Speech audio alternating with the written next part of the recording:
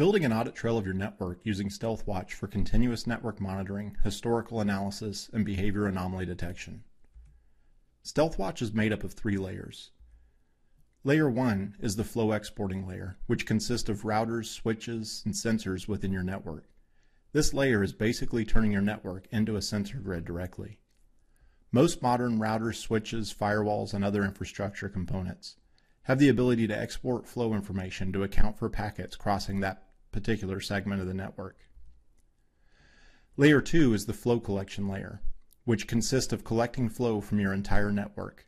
Without any configuration outside of putting the flow collector in listening mode, flow data is automatically deduplicated and stitched with contextual information. This gives you a continuous stream of network intelligence, and all flow is stored for numerous months.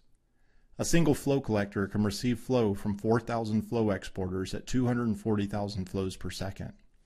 This fits most environments. But if you exceed this capacity, up to 25 flow collectors can report into a single management layer, so a fully deployed solution can scale at 6 million flows per second. Layer 3 is the management and reporting layer. Statistics and summary data is sent to the management layer for security insight and operational reporting. Let's walk through how StealthWatch flow is made up by applying behavioral analytics to raw flow records. Flow is an accounting record that tracks a source IP sending a packet to a destination over a given port and tracks how much traffic is sent. StealthWatch will collect flow from any source that can export standard flow formats and will automatically build conversational records between endpoints by first determining which host is acting as the client and which host is acting as the server in the conversation, and what port they're exchanging data over. State is built to this conversational record to build an audit trail of the network transaction between hosts. As long as these 3 key fields match, as packets are being exchanged between hosts, StealthWatch will continue to update the flow record.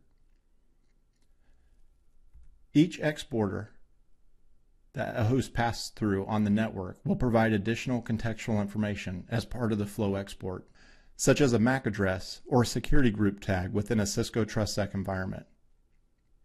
This added data will be stitched into the conversation to describe how the hosts were communicating. For example, if a host passes through a firewall, the firewall can provide additional information such as the firewall action, permit or deny, the network address translation, the username if the firewall is being used for VPN, or Layer 7 information from certain sources, such as a router running network-based application recognition. StealthWatch supports just about any flow derivative built from NetFlow, IPFix, or SFlow standards that contains a minimum of source IP and port, whether it be IPv6 or IPv4, destination IP and port, a timestamp, along with byte and packet counts. Although this would be the minimum set of fields, many exporters can include additional context, such as security group tags, network address translation, URL, username, MAC address, Layer 7 information, firewall action, the time to live, and quality of service information. Let's walk through an example of where a conversation was built and contextual information stitched in. This is a default function of StealthWatch without any additional configuration. First, we see a conversation started on December 21st at 10:42 a.m. and lasted for about 2 minutes. Morris was logged in to 10.201.3.64 and connected to 65.55.17.76 over HTTP or TCP port 80. StealthWatch will automatically keep track of how many bytes were exchanged between Morris and the server and how much data was exchanged from the server back to Morris's machine.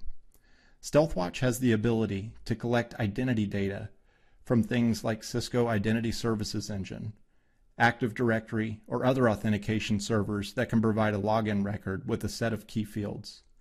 This data can be stitched into the conversation to track IPs by user and MAC address as well. This conversation passed through several interfaces where additional context was stitched in.